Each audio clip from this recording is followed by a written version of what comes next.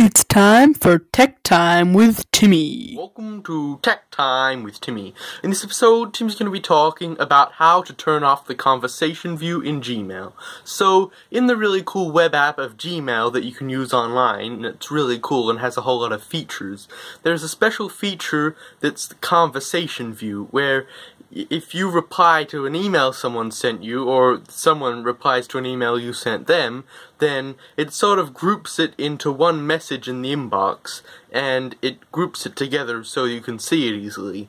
And it can be really useful, but sometimes you can find it really confusing and annoying, so you may want to turn it off and just have it so that every time an email comes in, it just comes in and as its own little email, and then you can click on it like that, and it's much more simpler. So if you want to do that in this episode, Timmy's going to show you how. So in your Gmail inbox, as you can see here, Timmy has sent an email to someone and received a reply, and it's come up with this little 2 here.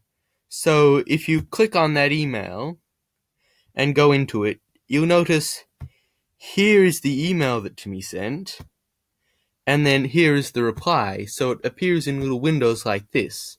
And if you click on these 3 dots, then the part that is up here is also down here, so it can become very confusing, because Gmail's trying to make it simpler by getting rid of that part, because that's a part that's already up here. So they try to make it simpler, but you can find this pretty confusing. So if you wanted to turn it off and make it be different, you come up to the top right hand corner and click on the cog icon.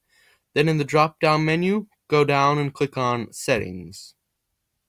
And then in Settings, just under General, not in any of these, just under General, scroll down to Conversation View here. And it's selected Conversation View On, but you can select Conversation View Off, and then just scroll down to the very bottom and click Save Changes. And then it goes out of the Gmail, and it loads back into it. Okay, so now you can see in the inbox here, it doesn't have that 1 in brackets, and it says re there. So if you click on this email now, you'll see it's only this thread.